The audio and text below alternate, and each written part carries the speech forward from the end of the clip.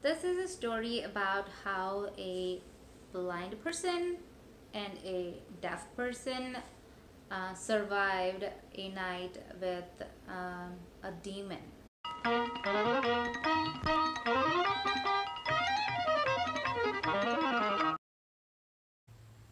Tenali Ramalinga. This is a story where we find out how he got the name.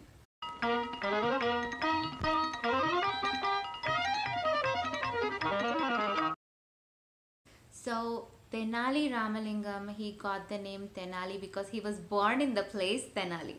That's how he got the name Tenali Ramalingam. But how did he get famous, and what were his beginning steps?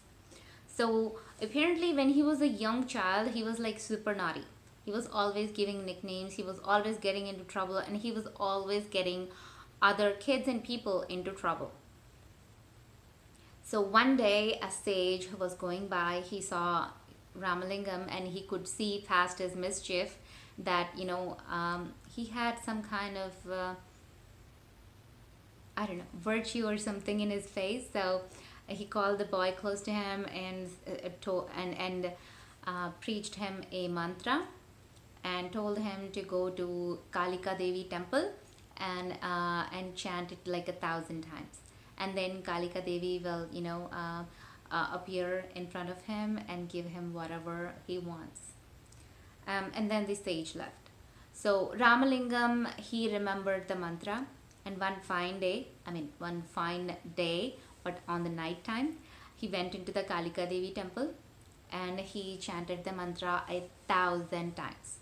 And then Kalika Devi, she appeared in front of him with 1,000 heads. And instead of getting scared, Ramalingam thought of something else and he couldn't stop laughing. He just burst into laughter. He just kept laughing. And then Kalika Devi was like, "Hey boy, why are you laughing at me? What's so funny?" And then Tenali Ramalingam was like, "Oh mother, no, I am so sorry. I just had this thought that we are human beings. We have two hands and one nose, and when we get a cold, it's two hands are not enough to like clean our noses, and you got 1,000 heads and two hands. So I was wondering how you would clean all your noses with two hands." So I couldn't help laughing. Hearing this, Kalika Devi also, agreed, and she was like, "Yes, this is something to, this is something to think about, and this is a laughable thing." And then she was like, I'm impressed. I'm going to, give you a boon that you're going to become famous as a Vikata Kavi. So basically, Kavi means a poet. Vikata means is not a traditional poet. He's like a really untraditional one, but a very, very, very funny one. And traditional poets are not usually funny. They're like very straightforward, very, very traditional, very well put together. So that's what she meant.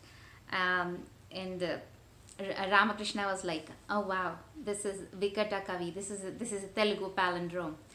Anywhere, anyhow you read it, it's Vikata Kavi." So he was like, "Thank you so much for like such a lovely name. I'll be famous as a Vikata Kavi."